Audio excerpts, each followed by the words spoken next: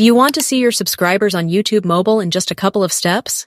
This video is going to show you the step-by-step process of seeing your YouTube subscribers directly on iPhone or Android, and you don't need a laptop or a PC. Now, then first step is to open your Google Play Store or the App Store, and then check if you have the latest version of the YouTube app installed on your mobile. If it says Update, then tap on that button and wait for a couple of minutes until your YouTube app updates to the latest version. I'm then going to open my app and then log in with your YouTube account. Our job now is to go over to our YouTube profile page, so tap on your profile picture at the bottom right corner of the screen. Then, find and click on this View Channel option, and that's going to get us to this page. The new YouTube update will give us this button called See Your Subscribers, so tap on that option, and YouTube will then show us a list of people who are subscribed to our YouTube channel.